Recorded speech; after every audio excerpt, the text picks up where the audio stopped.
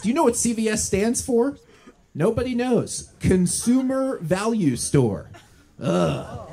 Doesn't that feel like they came up with that after CVS? You know, they're like, it has to stand for something.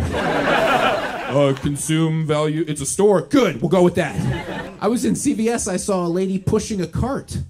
I'd never seen that. Should shock all of you. I'd never seen that before. It was like seeing a bald eagle. A cart in CVS? I thought we agreed that when we go to CVS, we all carry our stuff around in our arms. Like firewood. That's me all the time at CVS. Yes, 1 bushel of shampoo, please. Thank you.